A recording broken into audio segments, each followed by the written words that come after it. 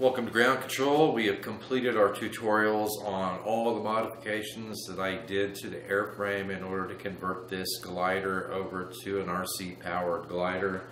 And I've got some notes here I want to go over.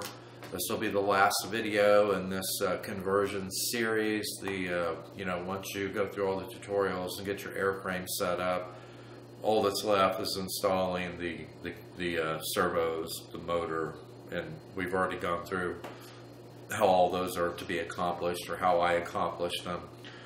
So that's going to be pretty trivial to complete. But this is the completed glider. There were some plan updates. When I found out when I did my maiden flights that the CG, as I added weight to the plane, the CG had moved forward. I ended up having to put 13.5 grams of nose weight in this glider to get it to balance neutral on the CG, which is what I like, is a neutral balance on the CG. My battery, I put my battery all the way forward. The 2-cell 400 milliamp 25C Lipo that I have is going to be the lightest battery that I use for this. So when I determined how much nose weight I needed for this glider, it was according to the forward position of that Lipo. I have some 450 milliamp Lipos on order. They have not yet arrived yet. So I think they'll probably be a couple grams heavier than the 400 milliamp battery, so I'll probably have to move it back just a little bit to get the CG neutral. Let me see, servo installation. Oh, first, plan updates. Because I realized I was going to have to put so much nose weight in this after getting it assembled and getting it ready for the maiden flight, I made some updates to the plans, and I put notifications in the tutorials. Whenever I was talking about measurements, I would throw up a notification that told you that there were modifications in the plans. So one of the things that I modified in the plans is the electronics bay.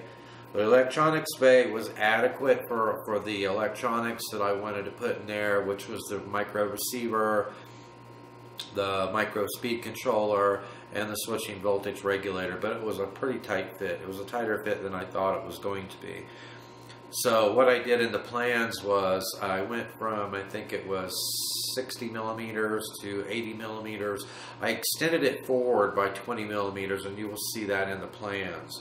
So that will allow you a little more room for your electronic components, and it will also move that weight forward a little bit, since I had to put so much nose weight in this thing.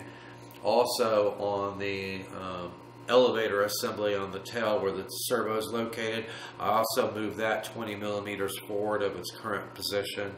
Your control linkage will be a little bit longer, but it will also take less weight off of that tail.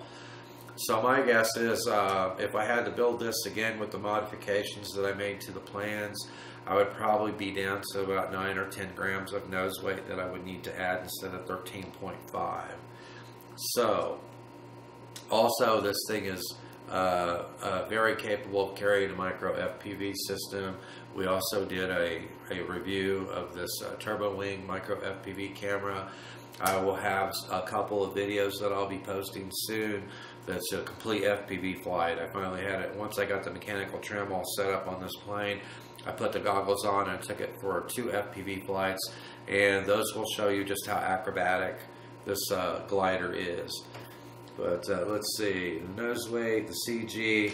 The CG on this glider for a neutral balance on the CG is 42 millimeters back from the leading edge of the wing where it meets the fuselage. That's where my CG is located. It's just in front of where that wing spar is. So that's where I set the balance on the plane, and if you watch it fly, that's definitely a good position for the CG with a neutral balance. Okay, so I provided templates. There's plans, there's decals, there's templates. There's templates for the servo cutouts on the main wing, for the wing spar, for the elevator control surfaces, for the elevator clip that ties the 2 control surfaces together, the motor mount, and there's also templates in there for the micro control horns that I used, and those are just made out of gift card material. but the templates are in the plans that will allow you to cut those out of the cards and use them in the wing. They work great, work fine. I also put the fuselage skids on this to keep the bottom of the fuselage up off the ground, and those have worked out great. Those are actually just made out of the hoops from a dental flosser. So I took 2 dental flossers and cut the hoops off of them. I grabbed some of my wife's fingernail polish, don't tell her, red fingernail polish, and colored them up. I made a 5mm deep slot, 2 slots for each one of these hoops in the bottom of the fuselage, and then just glued those in, pushing in about 5mm of material for both of those. The household material that I used for this, a lot of household material. Like I said, I used gift card stuff, material for the micro control horns. I used a jumbo straw as a wire protector and housing for the wires for our motor and our elevator servo. I used a bamboo skewer for the main wing spar. You could also use a bamboo skewer for the tail spar too. One thing that you're going to want to make sure before you take on this project is you want to make sure that everything is straight, especially the tail section. Now I had to put in a carbon slat in my tail to get it straightened up, but you could use a barbecue skewer to do the same thing. Just make sure that all your wing, your tail assembly, and also your fuselage is completely straight before you begin this build. Otherwise it's not going to fly right. So that was some of the household materials I used, and I just used foam tack glue. You could use hot glue. I used a little bit of hot glue in different places. Made my decals just out of transparent packing label material. Used tape. So there was a lot of household material that was repurposed for this build. Servo installation, the main wing servo installation. The best thing to do is, you know, we've got our holes cut out that come down into the electronics bay. So what I did was I just fed my wires through, my servo wires through, just taped them, just secured them with tape so that they didn't pull back through. Just let your servos dangle off of the fuselage until you get your main wing set in. And then after you get your main wing set in, then glue in your servos. That's the easiest way to do it, okay? Make sure that you get your servos in with your control arms. Make sure it's set to neutral before you install them. Get your control rods attached to it, and then install your control horn so you can make sure that you're coming straight back from the control arm. That'll make it more efficient. Okay, so we talked about that control horn flaps. Since I have 2 independent servos on my wings, and so I don't have anything that's pushing from the fuselage to the wing, the main wing is just a friction fit. You can move it. You can move it around, and so I didn't see any need to glue it permanently in place. Plus, with the way I land, the main wing will give a little bit. I've had to straighten it up. I've had to straighten it back up 2 or 3 times, but it flies great. It's tight enough friction fit that you won't have to glue it. I do suggest that you put a couple of beads of glue on the outside of the horizontal stabilizer where it meets the fuselage on both sides, because your servo here is going to be pushing and pulling against that assembly. So I would just tack it in place. But just tack it. That way, if you ever need to pull it back out again, you can.